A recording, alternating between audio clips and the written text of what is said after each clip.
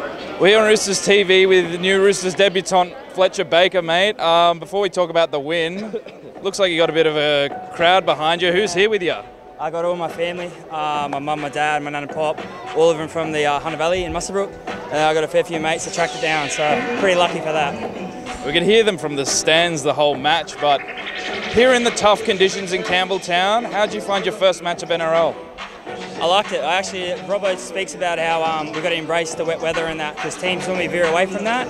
But when it was raining, I was lucky enough to room with Jared, and it was just all nothing but positive talk in there. So I was real pumped to get out there. I think I had more run meters on the sideline than on the field, but I made it.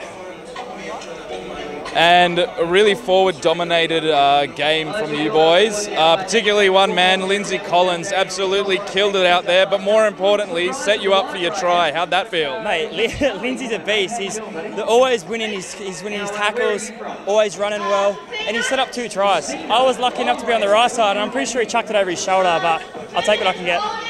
Fletcher Baker, congratulations, mate. Enjoy your celebrations with the family. Thanks, mate. I appreciate it.